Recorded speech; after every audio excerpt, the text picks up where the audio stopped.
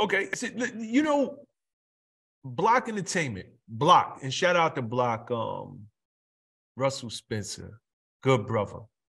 Mhm. How did you connect with him? Did you know him before this whole hip hop thing? Did you meet him through you wanting to become an artist or writer? Like, what is y'all connection? No, I didn't know him before. Um, you know, I didn't know him before. I knew he had motion, and I was at the stage where I was writing records. I wasn't even trying to be an artist. I was just writing dope, like some crazy things. It was different. I knew I had something different. So my man Chris Flames was doing the production. He had already produced on for like Ludacris, and Jay-Z. He went to school with my little brother. So like he working at the radio station. He was working on Jock's album. It was on Jock's first album. At the point in time he was working on Jock's album, I had no role that hood figure record. And I was trying to, he was like, man, this would be good for Boyz In Da Hood.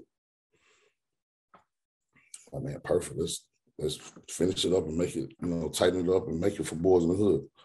You know, he went and pitched it. And you know, it wasn't meant for them. It was meant for me. I didn't know it. Block pretty much, you know, pushed me into the door and made me stand on it. Like, hey man, you gonna rap and you gonna stand on it. You know what I'm saying? You good. Like, you know, I'm really thankful. You know what I'm saying? I'm thankful. You know, you never know how much impact you have on other people's lives. You know what I'm saying? You know, the way he impacted my life. I wish, you know what I'm saying, if you could take all the people that come and talk to me about how my music, like, I wish I could hand y'all, like, it ain't me, it's bigger than me, it's us, the whole, you know what I'm saying? And I get what hip hop is. Hip hop it can't be taken from us. Hip hop is it's a bridge, it's a way up and a way out. Nah, absolutely it is. And it's just interesting to me because Block was Block when you met him. I mean, this is a guy who worked with Rick Ross out the gate, worked with Noonie and Sierra, worked on that first project. You know, Block, he worked with Trick Daddy down in Miami. That TLC album, Block been a part of a lot of huge stuff. Yeah. Yes, a lot of huge stuff. So how did you even get close to him? Because at that time, and when you met him, was Boyz In Da Hood already put together? Because I know you came in with the Hood Nigga record, but yeah, were they always were they already a group by the time that you came into the scene? Yeah, it was already a group. It was already a group. Flame gave that record to Block at Young Jock. I want to say album release party.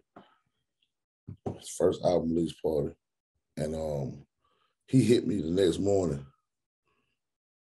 I don't know him and Puff listened to it. I don't know what happened. I know he hit me. He was like, man, just come to the studio. Like, what you trying to do with the record? I'm like, I'm trying to sell it. I'm definitely trying to, y'all got the money over here. I'm trying to sell it. You know what I mean? When he was like, man, these niggas ain't finna rap, they not finna rap. They write their own stuff. And yeah, they ain't finna do that. So what you want to do with it? I don't know. I'm trying to sell it. So, man, ain't nobody gonna be able to rap this like you rap it. Like your voice. What they call you? I'm like, Zoe. I call you Gorilla Zoe. Yeah. Hold on, so Block named you? Yeah. Oh, that's crazy. I didn't even know that. No. And it's also crazy that you was just trying to sell a record. You didn't even come to him as a rapper like Sami. You like, yo, I'm just trying to get some money. I got a record here. Give it to your crew. And he's the one who saw the vision for you to rap on that record and be like, yo, this thing sound crazy as it is. You need to spit it. Yep. Most definitely. All right, man, I can't. I'm definitely now. I'm not ready for this. This ain't me. I ain't no rapper. Cause I had my idea of what it took to be a rapper. My own personal, idea, and it wasn't that. But I definitely was. It was a lot of stuff. What you would call artist development with me. Mm-hmm. A lot of artist development, a lot of teaching. You know what I'm saying, from great ones. You know what I'm saying, a lot of teaching, and that's, I don't care what nobody say.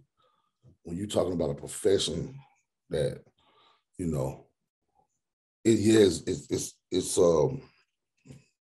it's art, and art is art, but there are art museums. There's levels of art. There's ways that art is sold. And there's ways. I had to be, to play in the big leagues, I had to be ready. No matter how I got. Well, sometimes they threw me in the fire. Sometimes I sit down with media training. You know what I'm saying? So, all that plays a part, and that's very important. Everybody that everything and everybody is important.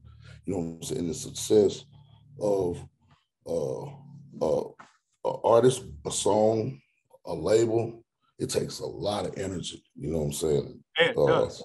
It does. What's up, guys? Thanks for sticking with me to the end of the video. Truly appreciate you. If you like anything you heard here today, go ahead and hit that subscribe button. And if you know anybody that can benefit from this message, feel free to share. Peace and love. Make every move a power move. And I'll catch you all on the next video.